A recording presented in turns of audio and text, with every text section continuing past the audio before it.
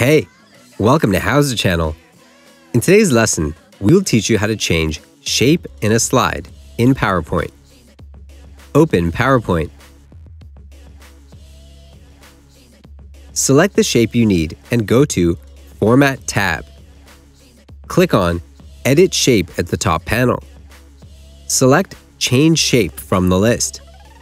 Choose the shape you need. If you want to change the shape of all objects at the same time, press Ctrl on your keyboard and select the shapes you need. Go to Format tab. Click on Edit Shape at the top panel. Select Change Shape from the list. Choose the shape you need.